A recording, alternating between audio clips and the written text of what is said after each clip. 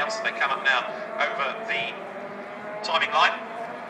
So the leader goes through 8 tenths of a second. Yes, so just steadily now he's being able to just bring clear the rest of them as they go.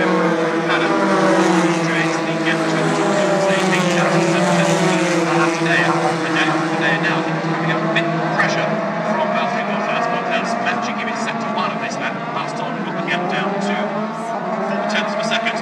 Now this is a little bit similar to what he was doing yesterday. Valtteri Bottas, in other words, chasing and desperately hunting down a place in the top 3. Is he going to be able to do anything about the Spanish driver? He's also got to be careful that his rival of yesterday, in fact the man he lost a place to, Marco Wittmann, is tucked up behind him, and no further action is going to be taken against Laurens Vanthoor, we are told, number 14, under investigation. No further action, so a racing incident there between Vanthoor and Mortara, and the first corner.